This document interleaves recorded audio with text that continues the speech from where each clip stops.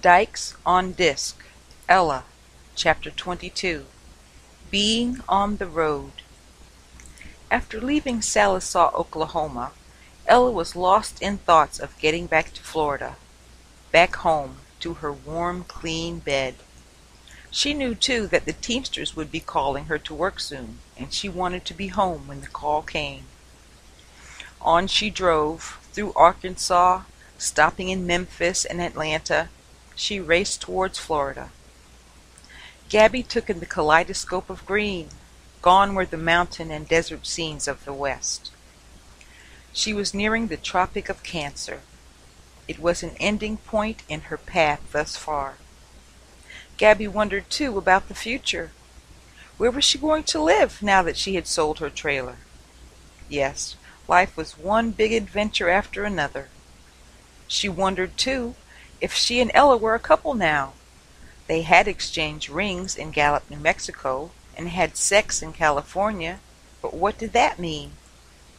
Neither of them had actually talked about their status of their relationship. Sometimes, though the two women would be in sync, it was scary.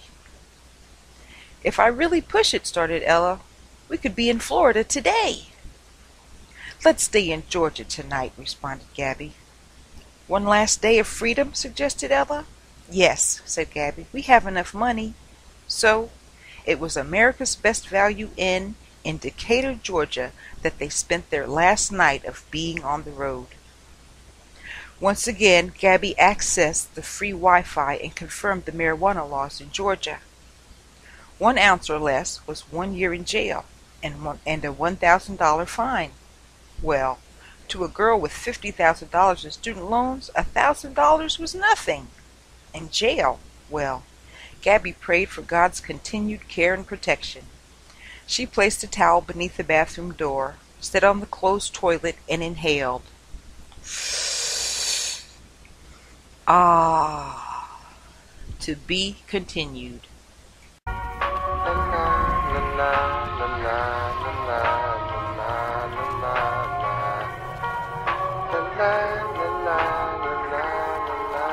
Plain Pat, what up?